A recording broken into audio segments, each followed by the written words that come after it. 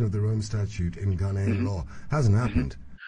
Say that last year we, at the African Center of International Criminal Justice, we hosted the pen, by the way, and that we had the pleasure of having His Excellency the President of Ghana, Nana Addo Dankwa Akufo-Addo, gracing the occasion, and he made the commitment during that lecture that Ghana was going to take steps to ratify the Rome Statute. Ghana being one of the founding members of the Rome Statute and the ICC, that it was time that we took concrete steps to ratify the statute so that it becomes part of our domestic laws. And as you know, with international law, if the president executes any treaty before it becomes part of our laws, it has to be domesticated either through a resolution adopted by Parliament or an act of Parliament and all that. So that hasn't been done, but we believe that the processes are ongoing for that to happen anytime soon.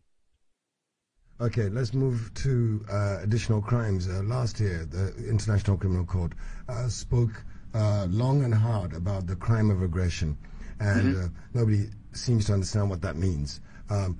Brief and what it means and why it's being added to the list of possible crimes against humanity. Yeah, so the crime of aggression is simply waging unjust wars or using force for no justifiable reason. So going to war, for instance, waging war by one country against another country would amount to the crime of aggression, or using force to enter into the territorial jurisdiction of another sovereign state would amount to aggression. And the reason why this has finally been fallen within the domain of the ICC is that it is one of the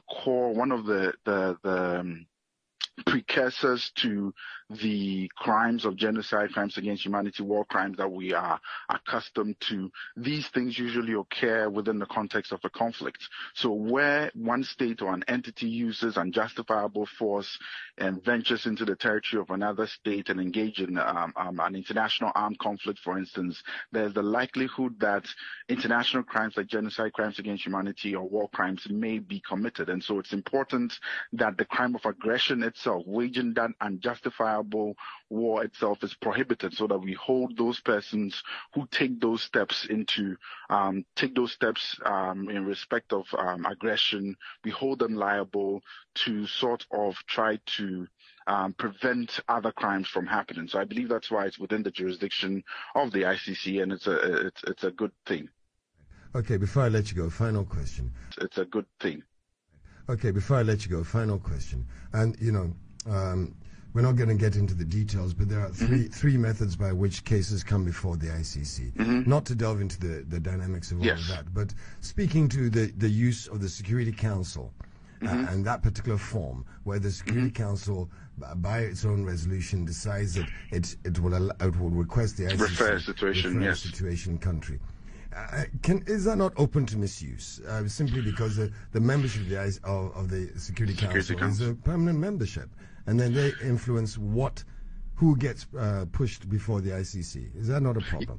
Yes, that is a problem to an extent. And this issue came up during the drafting process of the Rome Statute, how the ICC was to be put into a relationship with the United Nations, whether the ICC should be an organ within the United Nations or should be a separate entity. At the end of the day, the latter approach was adopted, but still the Security Council was given a role, like you rightly mentioned, in terms of referrals of situations. And I think the point needs to be made that the Security Council is that body under the United Nations Charter, which is given the mandate to determine whenever there's a threat to international peace or an actual breach of international peace and security, which is the main aim of the United Nations, maintaining international peace and security.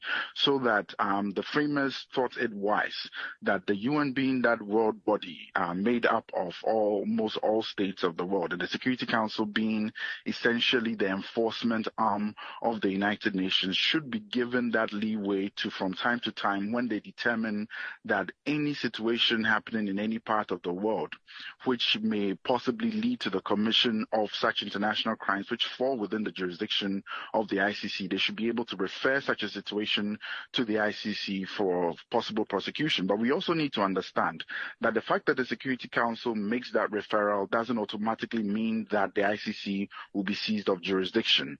There has to be investigations done.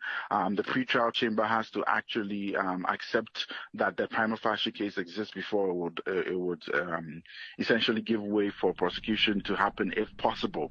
But we also need to appreciate the fact that the Security Council can also be asked to defer such referrals, and that's what led to this whole ICC targeting Africa issue, which became very topical in in years past because of the Omar al-Bashir situation, the Darfur situation, where the Security Council essentially was the body that referred the Darfur situation to the ICC, and the African Union Peace and Security Council requested, pursuant to the Rome Statute, for the Security Council to defer those investigations, to defer that referral, and the Security Council refused.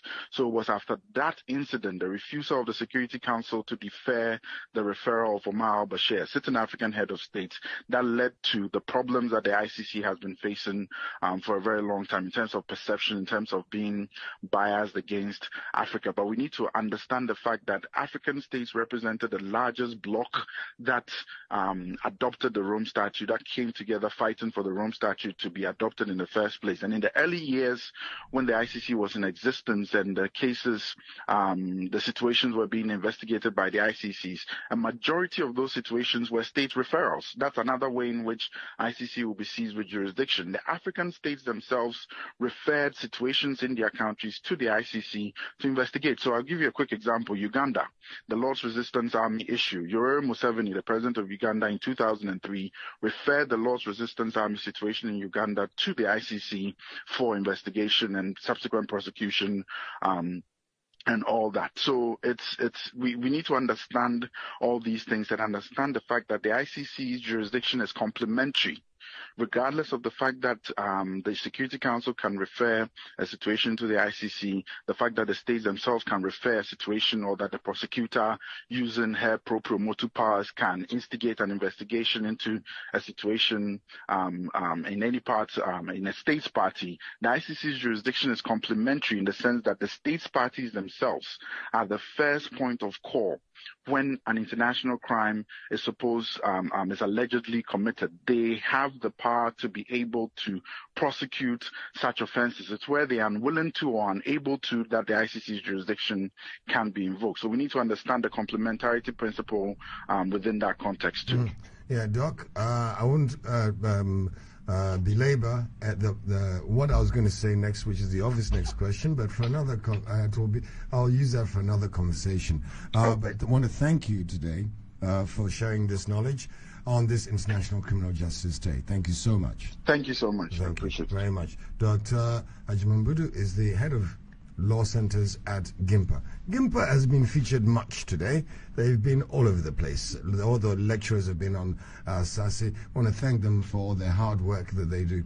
You know, the obvious next question, Ania, is when the minute they say that